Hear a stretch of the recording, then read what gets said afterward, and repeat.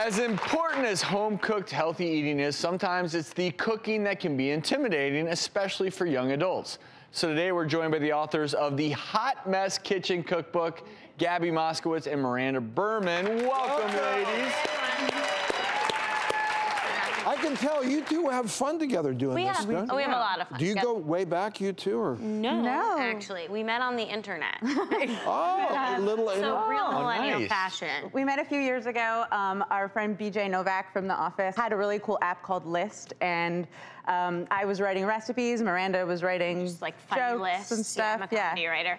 And you could request lists from each other. So I would request recipes from Gabi, like easiest home cooked meal to trick someone into falling in love with you, things like that. And we started. I like it. Yeah. So food and comedy writer joined to create a hot mess kitchen. Yeah, exactly. We love it.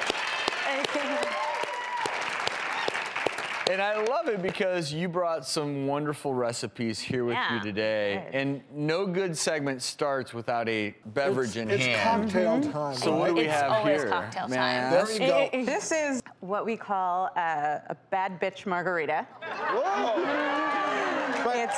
It's kind of our take on a less sugary margarita. I grew up, my dad made margaritas all the time, and they were very strong. And so now whenever I go out, I ask for a dry margarita. They assume I'm asking for a low-carb margarita. But I'm not trying to be skinny. I'm just trying to get drunk, really. So, Oh, that is nice. But at the end of the day, it actually is much healthier. We don't add anything except for fresh orange juice. There's no added sugar. And This is the way I would like to drink. Can I be a bad bitch? For sure. please. You have to be a bad bastard. Well, that's the point. That's tasty. I love it. It's the lime and the tequila flavors as opposed to just pure sugar. So, and I see some wings here. Yes, yes. Buffalo wings are really popular. They're often deep fried, which makes them really crispy.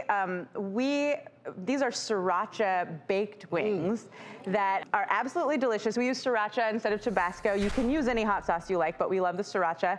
And then we bake them, which gets them nice and crispy, and we don't add any sugar, and we don't think that they need it. And the hot wings belong in a hot mess kitchen. I love the kick. Just the right amount of kick. Just enough that I need to get back to my bad bitch margarita for a little cool off. That's the idea. Delicious. So you're moving on, and we've got two, I'm gonna call them potentially main dish meals. Yes, certainly. Tell us what we got here. So this is a fabulous chili. We call it Netflix and chili con carne.